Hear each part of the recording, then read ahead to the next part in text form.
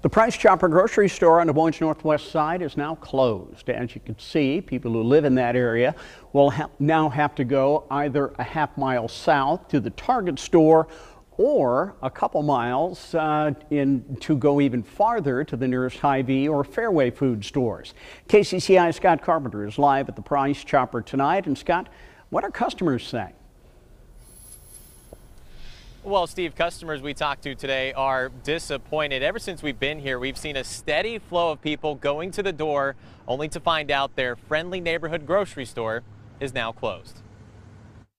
It's closed actually. You can go into one of these actually Prince. That's how Price Chopper shoppers on Merle Hay Road were greeted today. The grocery chain had been in this spot for 7 years. Are you disappointed to see the place closing down? Yeah, definitely. But I'm disappointed to see any places closed down. It's been happening a lot this last year. DGS Acquisition runs Iowa's Price Chopper locations. Their general manager tells me the lease is expiring, and this location simply wasn't making enough money. It was handy. Wade Winters has lived in this area since the 70s. He says grocery shopping on the northwest side of town got a little tougher today. Target is a half-mile down the road on Douglas. Hy-Vee and Fairway are a couple miles away.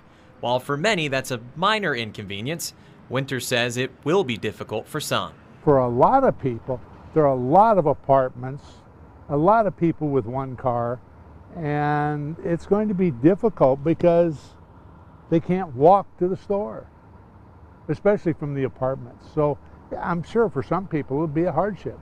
People counted on this Price Chopper for more than just groceries. The gas station and bottle redemption center are now closed, and so is the credit union that was inside.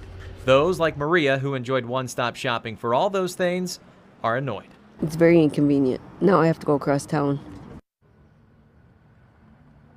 Now, the pharmacy here will be open till September 29th, and Price Chopper still has 2 locations in Des Moines still open, one on Beaver Avenue, the other one on Ingersoll Avenue. No word yet on what will be going into this building. DGS Acquisitions, by the way, is working on relocating employees from here to their other 2 open locations. We're live in Des Moines tonight. Scott Carpenter, KCCI 8 News, Iowa's news leader.